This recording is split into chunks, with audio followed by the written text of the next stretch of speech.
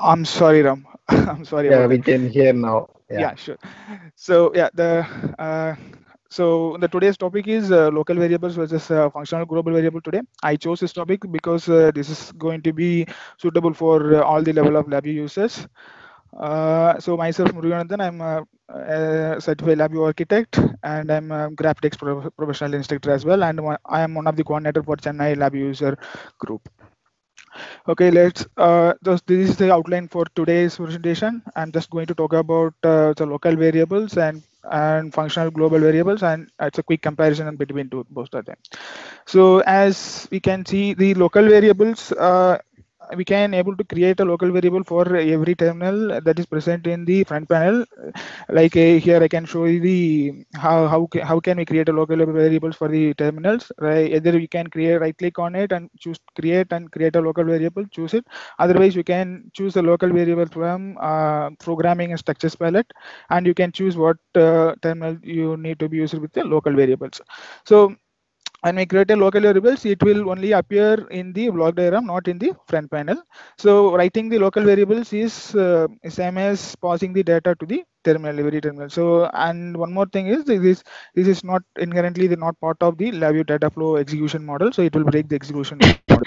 So and we can read from and write into the local variables, and one more and even if it is a control, we can write the data, and even if it is an indicator, we can read the data from the indicator as well. In effect, with a local variable, we can access a front panel object as both input and output, and it is a shared resource, so we need to handle it very carefully within the our programs, and it will leads to, if not, if you are handling, if you are reading and if you are writing in multiple places, then it will leads to a race condition. So race condition, I hope everyone aware, just give you an intro.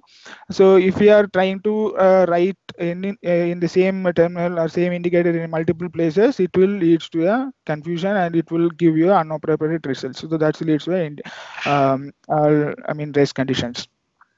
So and if you consider the local variable, it is the easiest method to pass data in between different loops that is running in the same VI. And one more thing is, it is not a safest method, as we are getting there is a high chance of getting occurring the race conditions between when we are using the local variables in multiple places for same writing and reading. And one more main important thing is, we need to consider the memory considerations, because local variables make copies of data buffers. So when you read from a local variable, you are creating a new data buffer from its associated control. So if you use local variable to transfer large amounts of data from one place to other in the block diagram, you generally using the more memory. Consequently, you have a slower execution speed than if you transfer the data using wire. So if you need to store the data during the execution, consider to use shift registers. So so this is going to be a three important points for local variables. If you must perform more than one action on a local variable, or even you can consider the global variable, make sure you determine the order of execution. If not, it is going to be difficult. And if you are using only, if you decide to use within one loop, we can consider using shift registers or wires instead of wire local variable. Or if you are using more than one loop or multiple loops that is running in the same way, you can consider to use FGVs. So that is our next topic here. So the FGV, so a functional global variable, it is a sub VI with these defined characteristics, that is having the initialized shift registers, and so uninitialized shift register on a while loop causes a LabVIEW to allocate a storage for a single value that persists as long as the calling VI remains in the memory. The second point is single iteration while loop. So here, if you see the image, I have connected to the true constant to the while loop, so it's going to run only one time. So the while loop merely a mechanism to hold, say, shift register here. So case registers, So in the case register with the enum control, then the case register selects the appropriate operation. They basically we can read and write, and if you want, we can add one more, add more functionalities like do like an increment or decrement or whatever function you want. And the main important thing is for functional global is a non-reentrant VI. So this VI should this VI what we are using as a FGV must be a non-entrant. We can choose this to from VI properties and execution tab. You can choose this option, and this execution mode ensures that only one instant of the sub VI exists in the target, and multiple instances of sub VI all refer to the same stored value. It won't create a separate buffer as like a local variable. So that is one more advantage. And so these are some use cases for functional global variables. You can able to use this for communicate data status and many more things between different loops.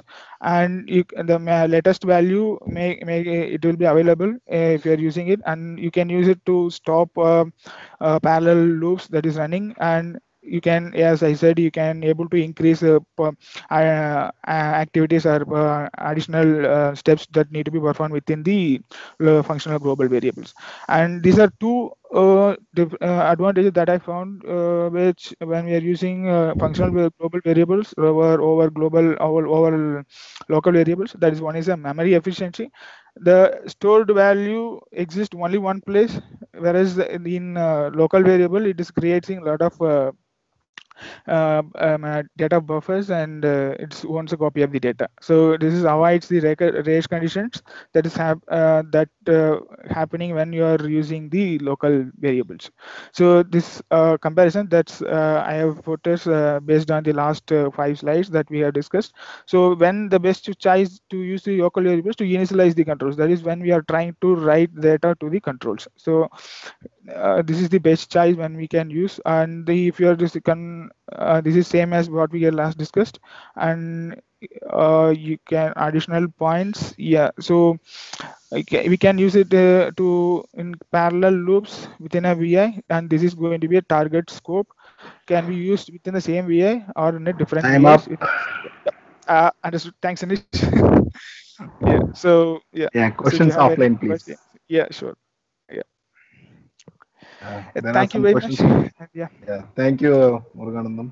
That was Yeah. great.